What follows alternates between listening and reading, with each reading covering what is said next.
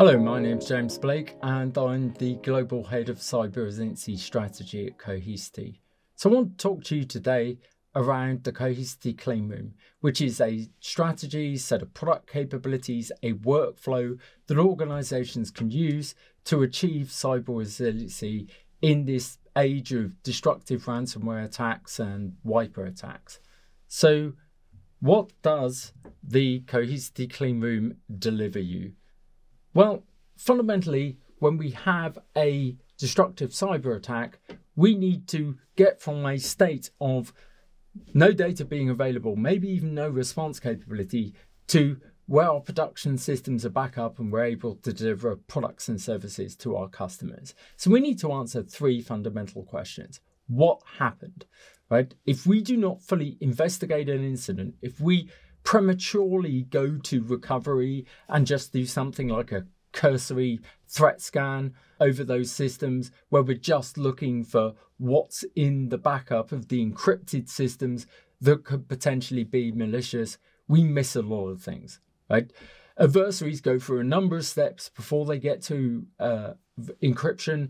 The MITRE ATT&CK framework, encryption is stage 14. There are 13 other stages they go through before, and there's this misconception that ransomware is this Swiss Army knife of an attack tool that goes through all of these stages itself and then encrypts systems. And in fact, the encryption of the systems might be the least important thing because it's typically done in the last couple of minutes of an attack where the attack could have been inside your network dwelling for at least 4 days, 2 to 4 days for a ransomware as a service, but a nation state actor conducting a wiper attack could be hundreds of days, or some of the more focused ransomware groups, it could be dozens, hundreds of days as well. So they are taking a number of steps, and you will still have all of the vulnerabilities in your systems that they exploited. They have malicious accounts that they've created. You could have the emails that your users clicked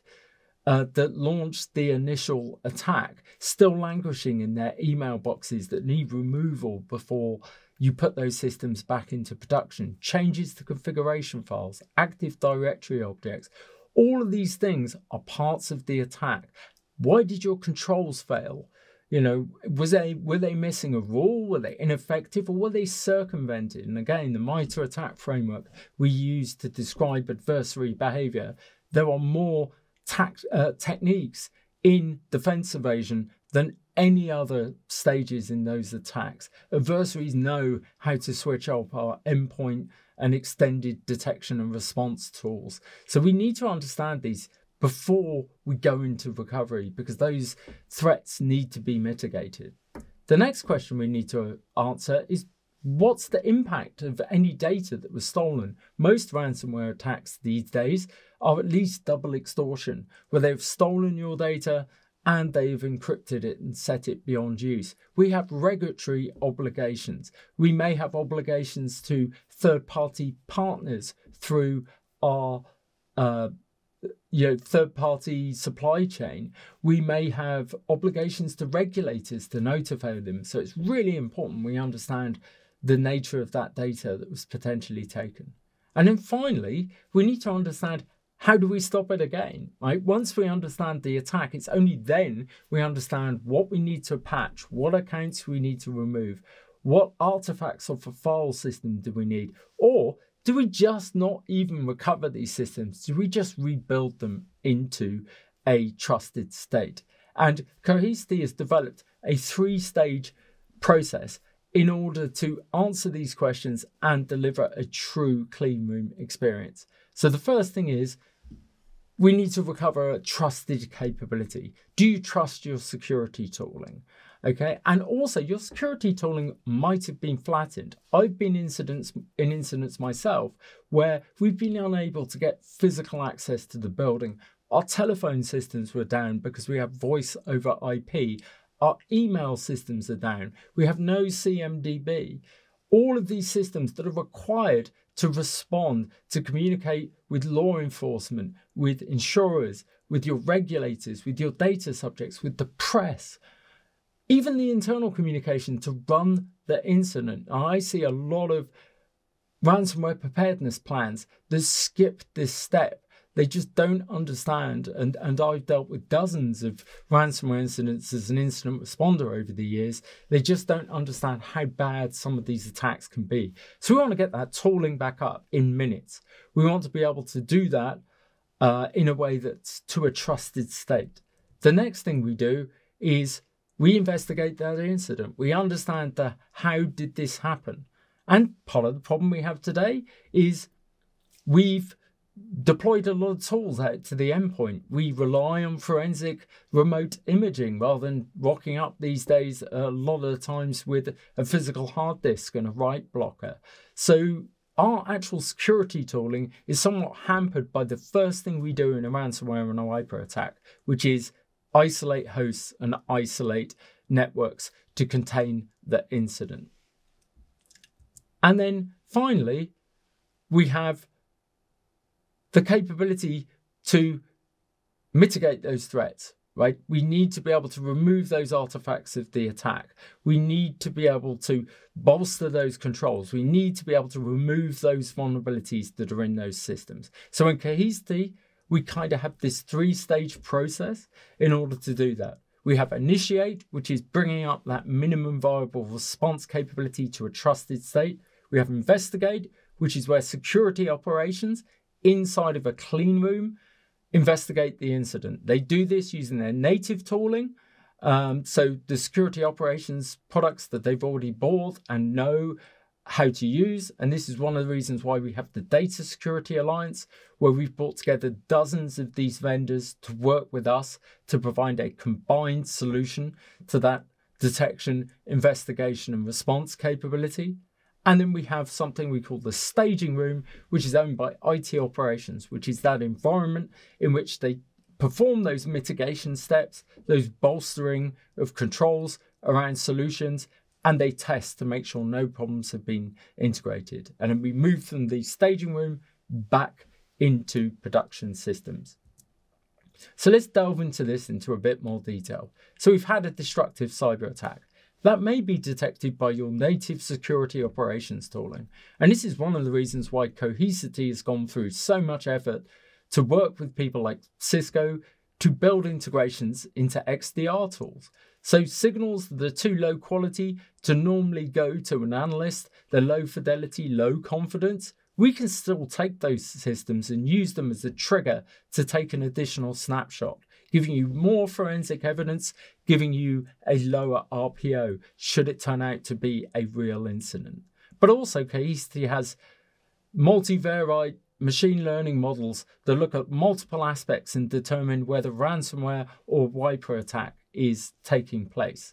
So once one of these has been declared, IT operations are able to trigger, even if your tooling has been flattened on premise from the isolated Cohesity environment, they were able to trigger a restoration of these known good images. And we can put workflows in there in this immutable data store that is accessible to all of your security orchestration tools, all of your scripting. We have workflows, we have contact lists, we have known golden master images and configurations. All of these things can be restored in minutes into your organization to establish the minimum viable response capability. And then we're in a state where we know our tooling is trusted and we can start our response capabilities. So then we move to the clean room, security operations inside of the clean room. What we do here, file system forensics. So the data management solution, unlike traditional disk imaging, where we only know the state of a machine after an incident, we've got the superpower of time travel. So now you can look at what changes were made to a machine over the dwell time, the amount of time that the adversary is inside of your network. And we're able to mount these file systems at different points of time in minutes within your organization, empowering your security operations team to do something that they wouldn't be able to do without physically going to those systems that are remote, because remote imaging won't work when you've isolated those networks, you've isolated those hosts. We're able to take the artifacts that you find during those forensics and then hunt across all of the other backed up images to see if that forensic artifact exists. So now we can take a single machine that has been infected, find a forensic artifact, and then hunt across all of those other machines without a network being up, without the adversary being able to get in the way of that hunting activity, because it's passive, it's happening on the data management solution.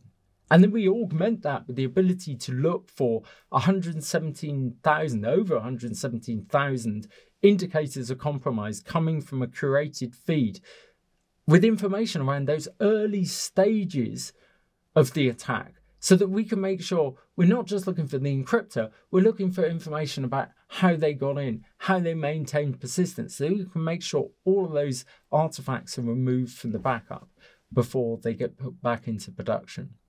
And then we can classify that data, tell you what information that is subject to regulatory obligations was contained within those platforms. So that will help you. Now you've established your communications capability with the minimum viable response capability, reach out to those data subjects, reach out to those regulators.